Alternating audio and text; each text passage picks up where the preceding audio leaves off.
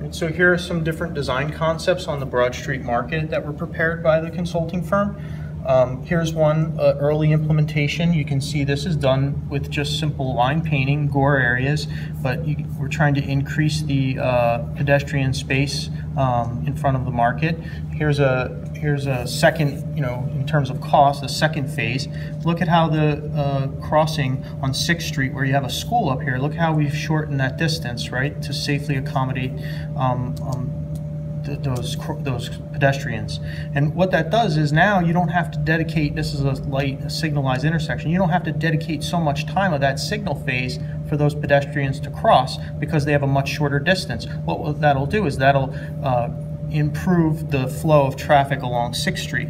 Now moving up here is a third concept, that's the roundabout. In terms of cost, that would be the most costly, but look how we've improved that plaza area around the Broad Street Market for seaters, pedestrian travelers, and whatnot. The Broad Street Market's in a resurgence right now.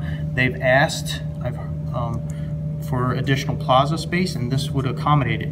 Think about what this would do to the one-way traffic.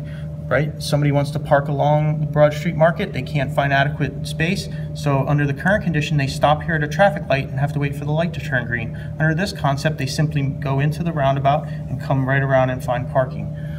The concept on FIA, same thing. You have a big traffic generator here in this garage.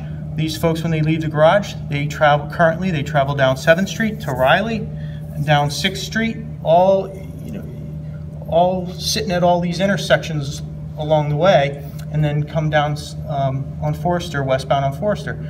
Well, under this scenario, they would just simply go into the roundabout and right down on Forester. They wouldn't have to make an illegal U-turn here at Bow Street. They wouldn't have to go all the way down Riley. Here's another concept where that traffic circle is moved in front of the FIA parking lot. Accommodates the pedestrian crossers from the parking lot into the FIA building safely and more efficiently than what's currently there, where they're dodging in and out of diagonally parked vehicles.